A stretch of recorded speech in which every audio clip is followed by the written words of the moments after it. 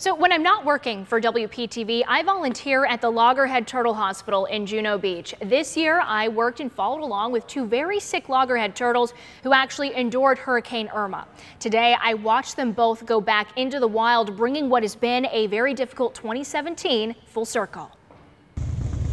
It's a big day at Loggerhead Marine Life Center.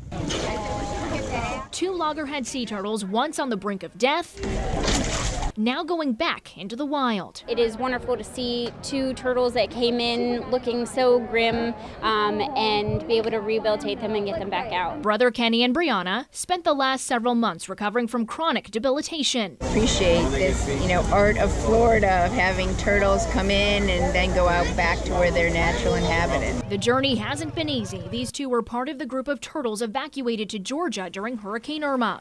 Sea turtle vet Nicole Montgomery drove them herself. 15 and a half hours. I got there at 5:30 in the morning. This event also highlights the record-breaking sea turtle nesting season at nearly 20,000 nests, despite the devastation from Irma. And since we had a record-breaking nesting season, overall it wasn't a huge loss for us on this section of beach, so that's promising. Make sure the water. Now that these turtles are fully recovered, volunteers strap them in for the ride down to the beach. Good luck, Brianna! Be safe! With hundreds of people waiting to help Brother Kenny and Brianna ring in the new year back in the ocean.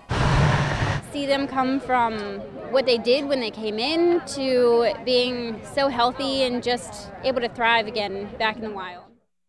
Now, another record breaker this year, researchers also logged some of the latest green sea turtle nests ever laid over a week after nesting actually ended. So look out for hatchlings coming up in January.